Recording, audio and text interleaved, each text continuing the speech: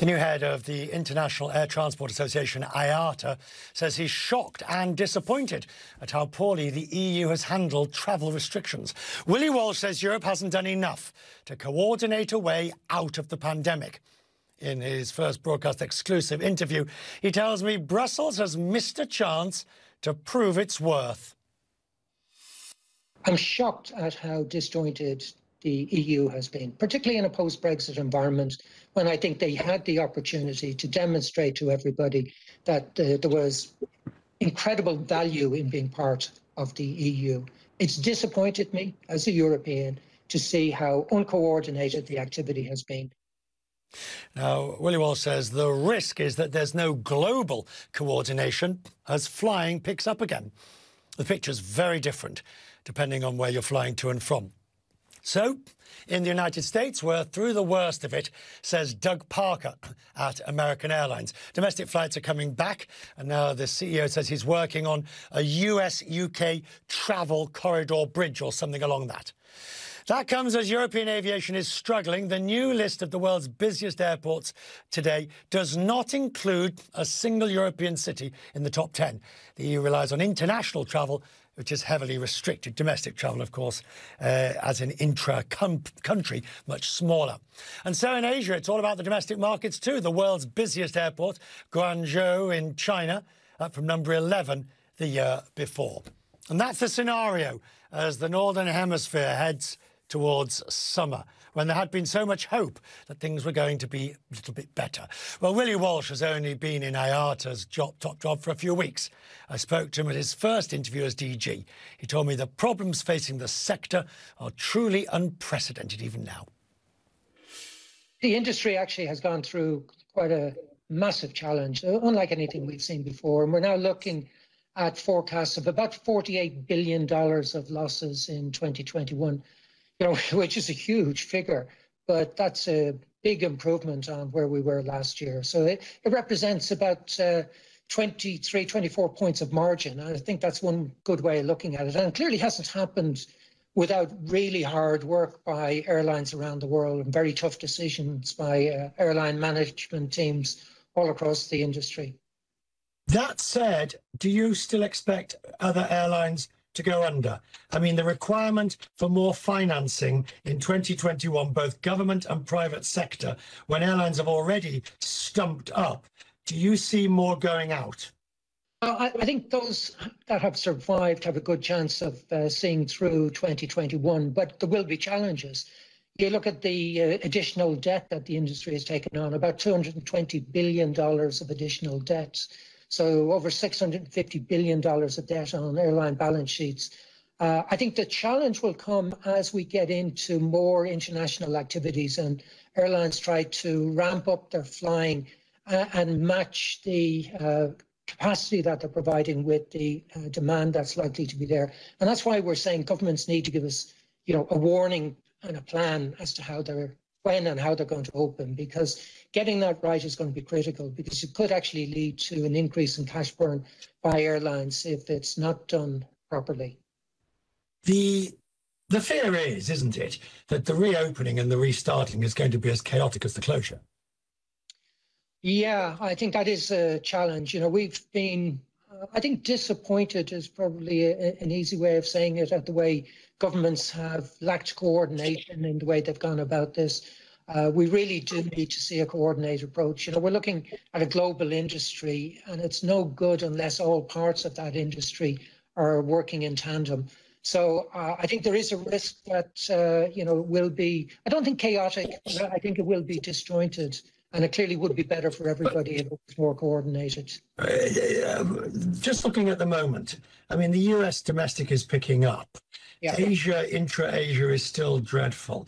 You've got isolated bubbles between Australia and New Zealand. But European aviation is going to be, it's difficult to see how it restarts.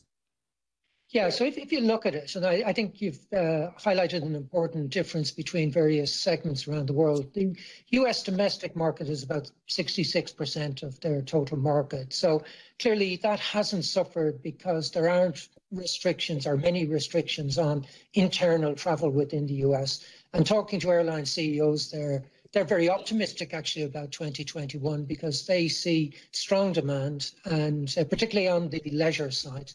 Europe, domestic travel is about 11% of the European industry, so they don't have a big domestic operation. It's really depending on international travel getting going again, and that's the big difference. Now, I think what you'll see is a few months difference between the recovery in the US and a recovery when it starts in Europe. But getting international travel moving again is very important. I see the US carriers adding routes. Yeah. I'm doing it quite fast, actually, very much, even some international routes. I see Europe just basically being stuck, not having direction of what they can expect so they can plan ahead. Yeah, as a European and somebody who's always been proud to say, I'm Irish and European, I'm shocked at how disjointed the EU has been, particularly in a post-Brexit environment, when I think they had the opportunity to demonstrate to everybody that there was incredible value in being part of the EU. It's disappointed me as a European to see how uncoordinated the activity has been, how every country has gone about this crisis pretty much on their own. That has been frustrating, disappointing, and I hope we see that addressed very quickly. Because, if you look at Europe, the great successes of Europe, or the European project, if you want to call it that, has centered around freedom of movement, has centered around the ability for Europeans to go anywhere and work anywhere and to do it in a cheap and reasonable fashion. And that has been put at huge risk by what we've seen. So, if you want me to get into politics, I'm really disappointed with politics in Europe at the moment. And it needs to be addressed. There is an argument that will say, well, the airline industry got through last year. It's had huge amounts of public support, rightly so. But now the airline industry is fine. It's okay. It will slowly but surely rebuild itself bit by bit, and we don't need to worry. Yeah, I think the industry will rebuild itself, but it will take time. And I think you would expect management teams and airlines to be more cautious as they start to rebuild. I don't see networks coming back the way they were because, every airline has a long tail of new destinations that they're serving that will take time to build up profitability in an environment where cash is king, as it always is, but more so than ever, where balance sheets have been stressed. Airlines will be cautious about reintroducing flights, and there are certain parts of networks that I think won't come back for some considerable time. So the industry will repair itself. It's incredibly resilient. It's demonstrated that, but it's got a lot of work to do. You're sounding measured at the moment. I'm getting used to being more diplomatic in this role than I used to be. So absolutely. Talk to me again in a couple of weeks.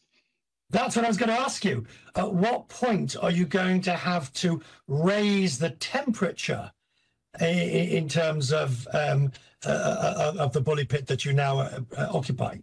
Well, I'm raising it already, as you would expect. So, I think IATA has done a great job, but I think we do have to become more forceful. I think people need to hear what's going on. I think there needs to be a strong voice asking questions and demanding answers. And as I said, I don't have any issue with sensible restrictions being put in place. But I am going to challenge if those restrictions continue to be in place when the reason the restrictions were put in place have now been addressed and largely removed.